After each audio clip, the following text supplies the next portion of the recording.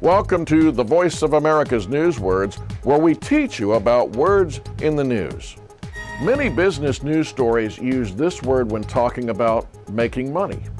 The U.S. Central Bank noted in its statement that the job market has improved, consumer spending and business investment has increased, and the housing market is stronger. When people or companies put money into a business, for example, with the hope of making more money, it is called an investment. Investments can include stocks, bonds, property, and equipment. Businesses make investments hoping to increase their profits. Now, when you hear the word investment, your English will be good enough to know what this news word means.